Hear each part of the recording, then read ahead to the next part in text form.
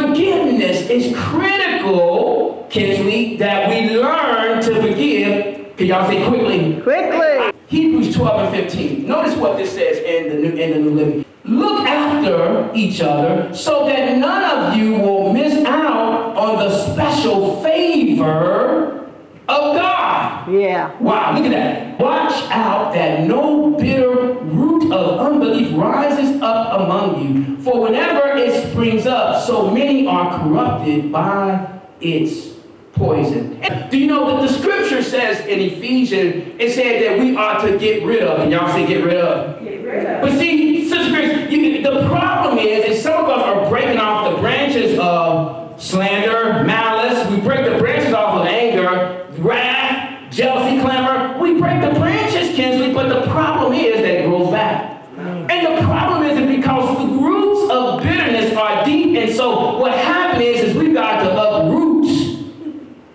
the bitterness. We got to uproot it. The Bible says, as a man thinketh in his heart, so is he. Now, how do you think in your heart? That's because there is an intricate and intertwined connection between your heart and your brain. Talk to me, Pastor.